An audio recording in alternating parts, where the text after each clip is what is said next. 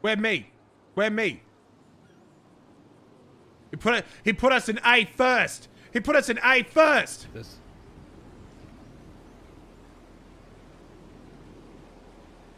You hear those shots? I mean, Bandai Boys is A tier. Yeah.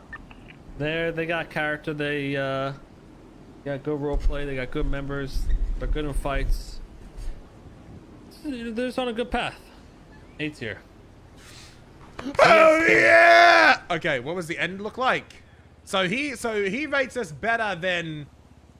Damn! Only HOA and Hydra? What the fuck? Yo, what's that list? I kinda wanna do this myself soon. Okay, so S tier, let's see if okay, I wanna give my opinion on his list. S tier Chang'e, yeah, no shit. A tier, HOA, Hydra, but no boys. I would put Hydra as a B. Not because actually no, I would put them as A. Their mechanical skill and stuff is great, but in terms of like their power in the city is like S plus, you know what I mean? But in terms of like memorable moments, I can't really say that many. Hydra fucking as a gang though, they're like S plus. So maybe that's why they're A, you know what I mean? Because everyone's scared of them. B, Grove Street Ballers. CB, Gulag Gang, Seaside, Bargos.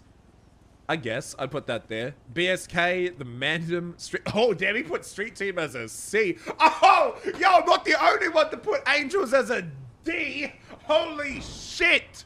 Holy fucking crap, man. Fucking Mortel, Sinister Souls, and Aztecas as an F. Yeah, I kind of agree, man. Mortel are a bunch of pushovers. We had to work our way up to be an A squad. We had to work hard for that shit.